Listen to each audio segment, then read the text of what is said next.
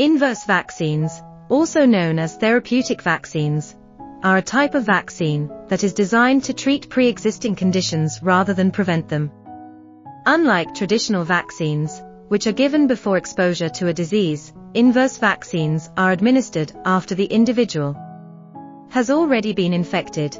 These vaccines work by stimulating the immune system to recognize and attack the specific virus or bacteria that is causing the illness. In some cases, inverse vaccines can also be used to prevent the recurrence of certain types of cancer.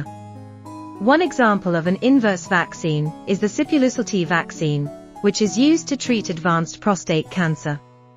This vaccine works by training the body's immune system to recognize and attack prostate cancer cells.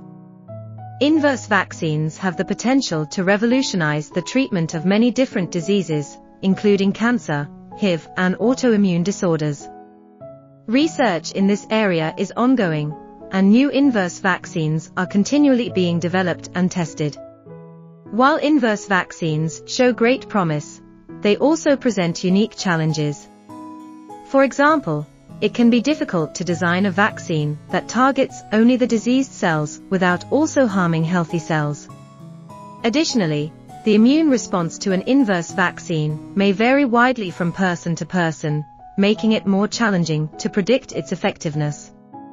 Despite these challenges, inverse vaccines represent an exciting new frontier in the field of immunotherapy and hold great potential for improving the outcomes of patients with a wide range of medical conditions.